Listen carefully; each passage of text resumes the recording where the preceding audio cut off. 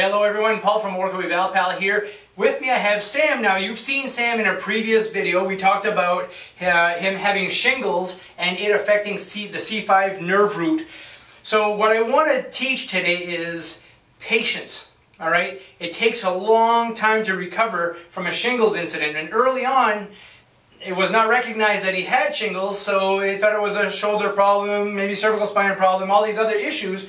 But now that we had the EMG done and we noticed that he had some neurological issues, we know that the recovery for this is going to be 1 year to 2 years. Alright? But I just want to show you that he is starting to show some improvement, that we're monitoring him periodically. He's on a home exercise program. So let's do this to start with, okay? So I'm going to have you try to lift your arm straight up in front of you, as high as you can go. Alright, so in the first video you notice he can't take it off his side. Now back down. Out to the side now, this way. Good, that's better. It's not 100%. He still is hiking here, but he's definitely showing some reactivation of his cuff. Okay, now back down.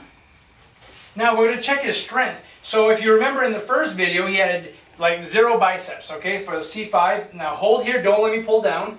Hold. I can't break him on that one. And now I'm going to do supination, which I like to test for C5, so don't let me turn the palm in. Hold. And I can break him just a little bit, but maybe half a grade. Alright? Let's have you bring that shoulder forward now, like this. Can you hold it there for me? He's got some weakness. Hold tight, but he's giving me a little bit of resistance. Can you do this? Okay? Hold tight. Okay, still weak, still a neurological weakness, which is a progressive giving way. It's a painless weakness. But as a result, he still works very hard, never missed a day of work since the time he got the shingles. And he does a lot of work down here and not a lot overhead. And as a result, relax your arm. He's developed some shoulder stiffness. Okay? And that's just because he's not spending a lot of time overhead. Relax that arm. We're going to turn him out this way. A little snug. But every time he comes into therapy, he does better. We gain 15 to 20 degrees of motion with him, and he's certainly showing improvement. He's a little stiff naturally on the other side also.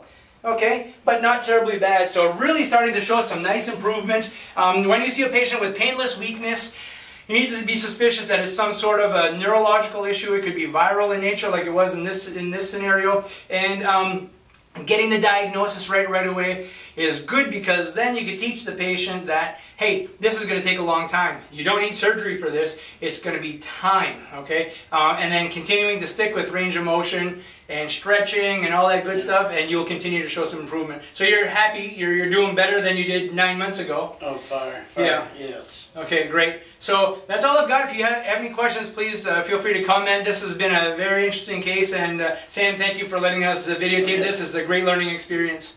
Okay, thanks. Thank you.